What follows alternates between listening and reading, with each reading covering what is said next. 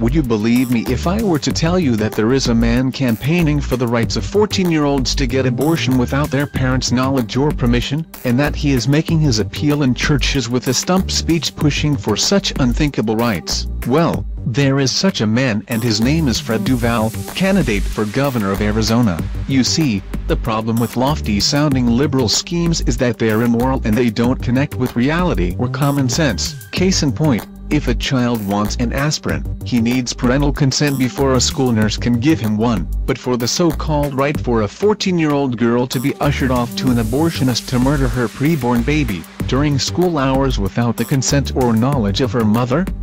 That's supposed to be permissible. There is a huge moral disconnect here, but unfortunately most Americans are either too dumbed down or distracted by sports, entertainment, or the lying news fakers on the evening news to understand or care about key moral issues of our day like this.